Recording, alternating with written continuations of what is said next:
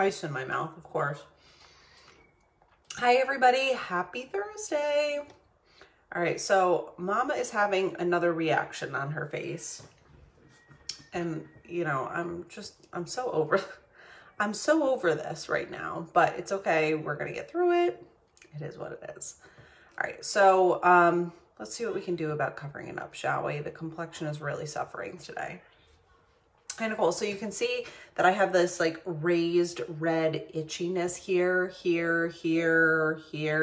all over the place. I went to the doctor yesterday. They have no idea what it is. I haven't had gluten or dairy, so can't imagine what that is. I ordered that shirt, should have gone with the large. What was it short? It's a little bit short. It's not terrible, but it's not as long as I would like it. I agree with that.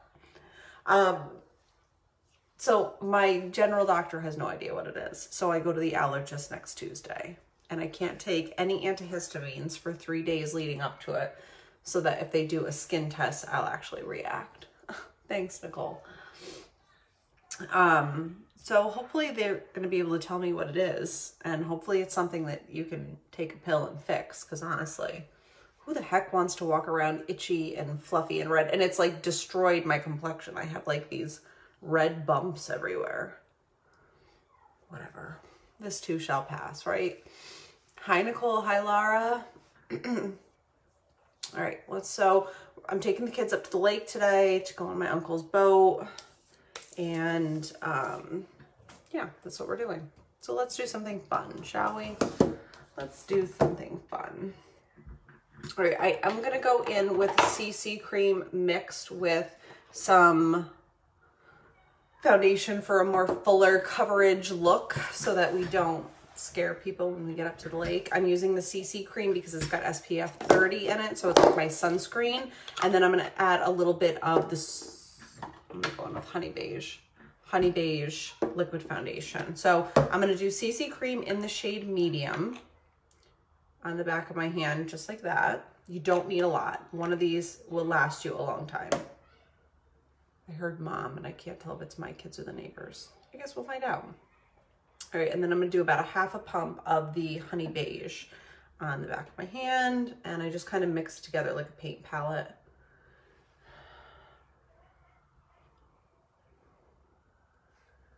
And we're gonna make this go away and feel great. It's gonna be great. I'm even getting it like here, like on my mustache. Being a girl was hard, I tell you that much. My husband was telling me how he has acid reflux last night. I was like, at least you're still pretty. And he's like, oh my God, Megan.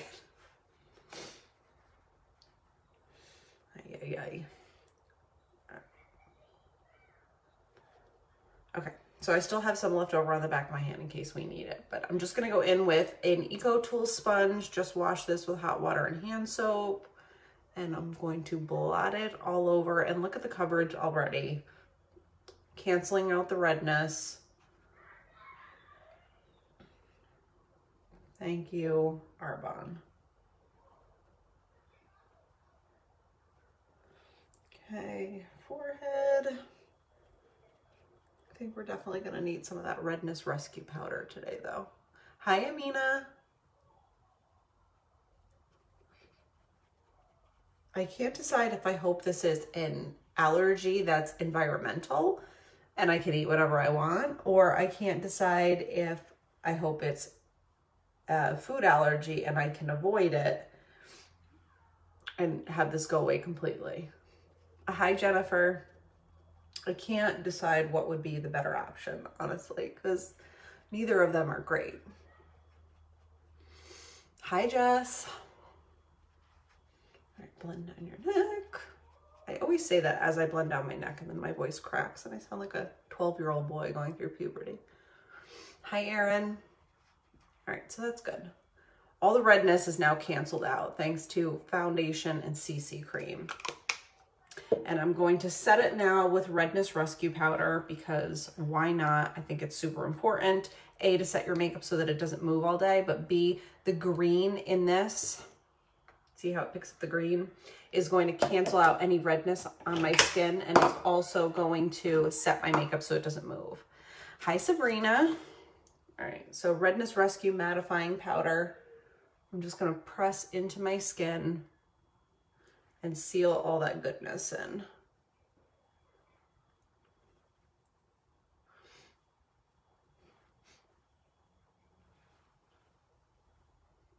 All right, and I look human again. Thank goodness. Okay. All right, let's go in with some bronzer. I'm gonna be out in the sun today, so I'm gonna use bronzer instead of using like a really sharp contour. This is our Glow On bronzer. It looks beautiful on all skin types. It's a one size fits all, one color fits all type of situation. It's a nice, even sort of tan brown as opposed to a really reddish or orange color. So it's not gonna like change on you or oxidize. Hi, Justine. Hi, Lauren. All right, forehead.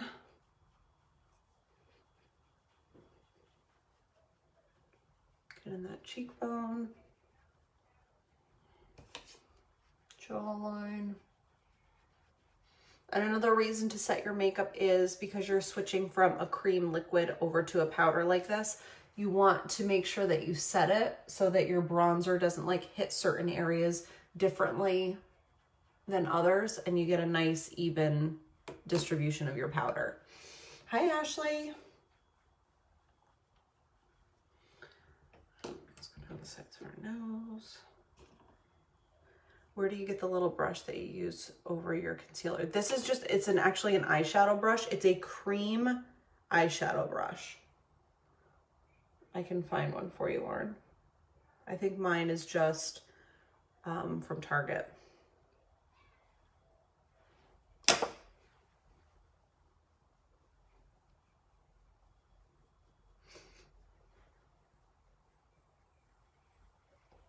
All right, let's go in and highlight our under eyes now. I'm going to use my loose foundation powder in the shade Ivory. This is probably my favorite color to highlight and brighten with. It also sets my makeup really nicely. It's got an SPF factor of 15 and it lends to like zero creasing or showing of my fine lines. I personally love the loose powder in the shade Ivory for that. So I'm going to take the short flat side of my damp sponge and just pop it on that flat side. And I'm just gonna go under here and up the side of my nose. Hi, Alyssa.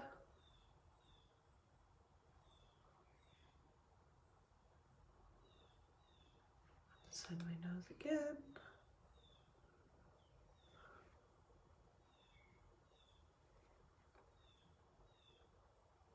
Hi, Ash.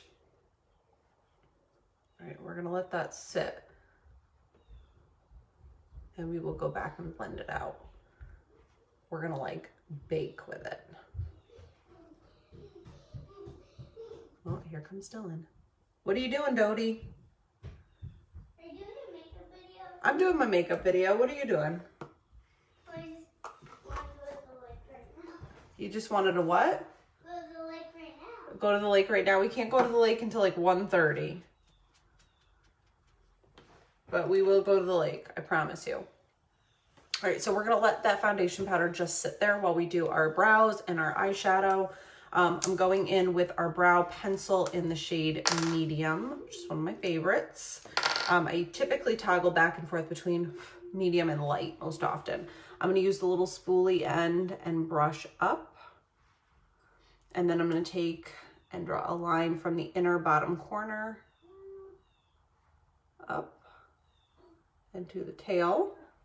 And then basically you're gonna just outline the perfect shape of your brow for you.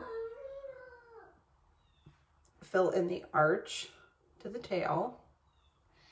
And then I kind of feather in the front a little bit at a time. And then grab the spoolie end again and just brush up and over. And that's how you get a really natural looking brow. You can still see my brow hairs. It doesn't look so completely filled in that it looks phony. And this brow pencil is key for that. I was never able to achieve that. I was always getting a really heavy, thick, stamped on brow look. And I personally just don't like that. Not for me, at least. Other people can rock it. This Polish girl cannot. All right, filling in the arch to the tail. And then feathering in the front. And brushing up. I've been toying with the idea, this is what I do with my free time. I've been toying with the idea of coming in a little bit closer and seeing what happens. Because I'm noticing some people that I follow on Instagram have their eyebrows really close together. And I've been wondering, like, what's that all about? What's that like? Do I have too much free time? Probably. It's a very, very good assumption. Okay, so now we're gonna go in with our brow gel and just set that where it goes. I'm gonna use the shade Medium Dark today because my hair is growing out. Now I'm a brunette, so let's really embrace the dark side, shall we? So our brow gel comes in 3 different kinds. We have the clear brow gel, we have the medium light, or the light medium, and then the medium dark that I'm using right now. This just kind of sets your brows in place, and it's like a mascara wand for your brows. So it kind of gives you a more textured look to your brows, makes them look a little bit fuller, and helps them stay in just the right position all day long. It gives you like a microbladed look. It's also great for touching up your roots if you're going gray. Just saying. Now that phase 3 and 2 are open, you can get your hair done. It's less of an issue, but you know, I'm always looking out for you guys. All right, let's go in with let's do blush last. All right, we're gonna use Cherry Blossom today because I'm just feeling this for summer. I'm gonna go in with the shade Nectar. I'm gonna put that on my finger and we're gonna place it just on our lid. Are you doing gymnastics in there? Dilly Jake. Are you doing gymnastics on my bed? Is that what's happening?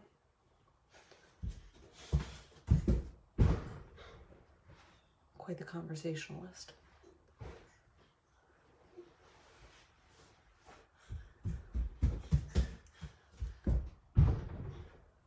You promised not to get hurt, right? Okay. Yeah, right. All right, let's go in with, let's go in with the shade Flower. I don't think I've used that one yet. We're gonna go with the shade Flower. And I'm gonna put this right on the crease of my eye.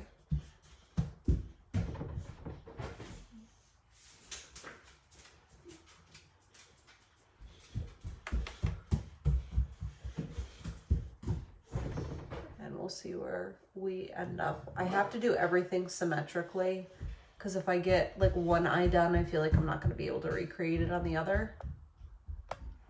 It's a mental block. I think we can go in a little bit darker. So I'm just gonna grab a little more flour and build that color up just a little bit more.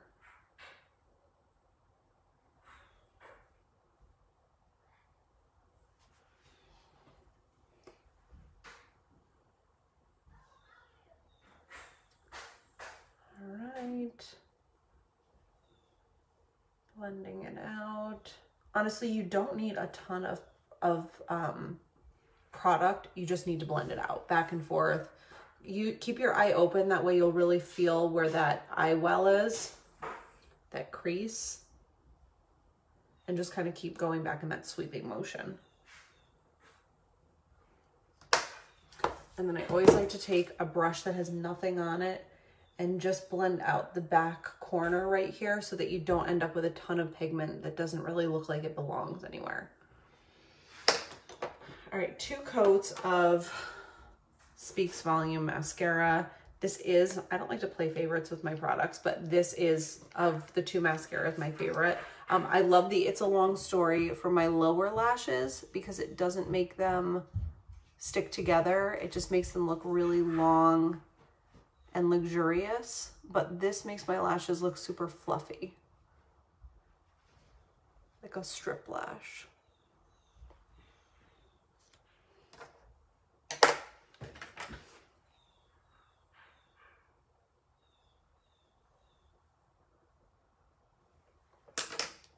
and 2 coats.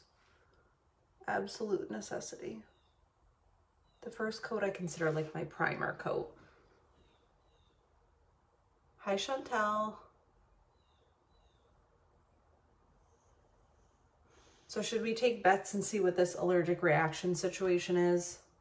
Because I'm dying to find out, and I'm almost irritated with myself that I've waited this long to take formal medical action against it.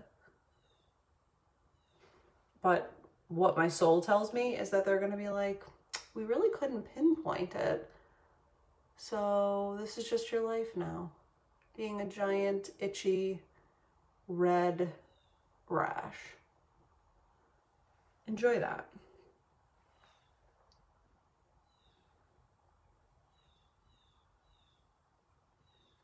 Because we're going to the lake, I'm not going to put any mascara on my lower lashes today because that's going to be like the first thing to move.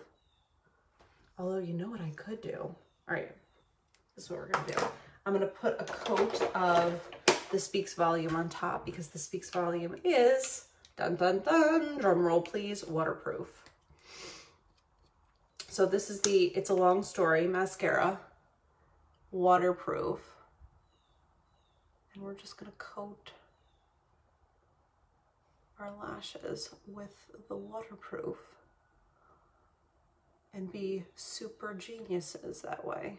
Okay, not mad at that at all. This might be my new cocktail for summer. So the wand on these two things is totally different. This wand is, it's got like more of a grip to it.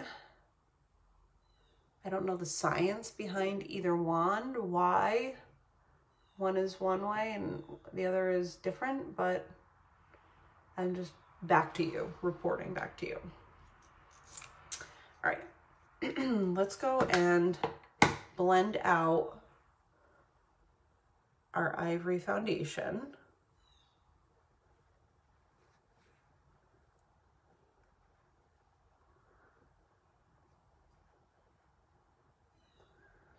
So what that did was just kept our skin looking really nice and bright. You could have blended it all in before, but I feel like if I wait until after I do my eyes, that prevents me from getting any like eye caca on my, you know, my cheekbone area. And I feel like I want a little bit more bronzer right on my nose.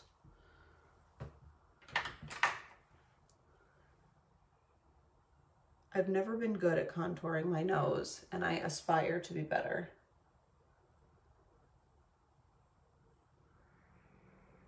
It just always looks really fake in the mirror, and it's hard. I like don't accept it. I'm like, I don't know what that is. That doesn't belong to me. So let's try new goals for today. Let's try to get good at contouring my nose in a realistic way. See, I feel like that looks dark there.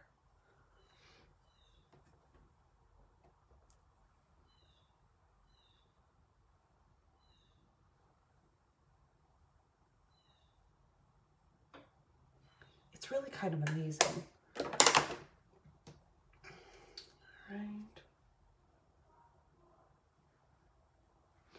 All right, last but not least, we're gonna add a little bit of blush. I'm gonna go in with this really pretty berry color today, called Berry, what do you know? And I'm just gonna dance this right on the area that I already canceled out being red. Let's add a little redness to it, why not? Just the apples of my cheek and kind of bounce it around, feather it out. And then lastly, let's hop on a really simple lip gloss. We're just gonna do a gloss today. I'm not even gonna line my lips. We're gonna go in with Mimosa because I'm obsessed with this for summer. It's just the prettiest coral pink.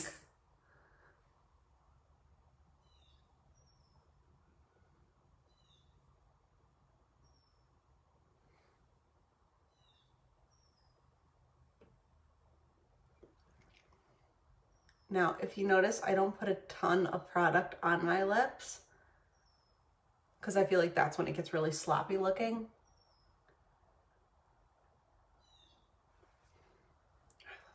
But you know what I am gonna do? I'm gonna laugh. I'm taking brow pencil in the shade medium. I'm just gonna trace the line of my lip really quickly.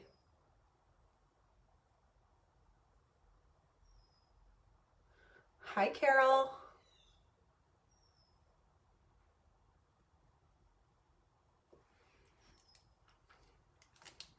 All right, and then last but not least, I know I've said that probably twice already, we're gonna set our makeup with refreshing spray. I can't help myself, you're absolutely right, Nicole. It just feels wrong not to line my lips. I'll be honest with you. It just feels wrong on my lunch break. How are you, Carol? All right, so that is our lake look for the day. Our makeup is not gonna move. It's gonna just stay right where it is. It's got SPF on, super easy breezy, feels good. My redness is gone. You make me smile, Nicole, you make me smile. All right, so anybody can recreate this. It's probably quite a bit more products than the average person would say is their daily driver makeup routine. But literally, once you have these, they're gonna last you months and months and months. So I'm gonna go take a picture in that window and then I'll list all the products that I used. If you guys have any questions or need to get color matched, just shoot me a message or comment on this video and I will get right back to you. Thank you guys so much. Thank you, Carol. You can catch a replay. And I always post everything that I do on YouTube, so you can always just type in Megan Barkovich in the search engine and all of my tutorials come up. So sometimes it's easier to find things on there than going through Facebook, which can kind of get inundated with pictures of my dog and my kids. So with that, I love you guys and I will see you back here really soon.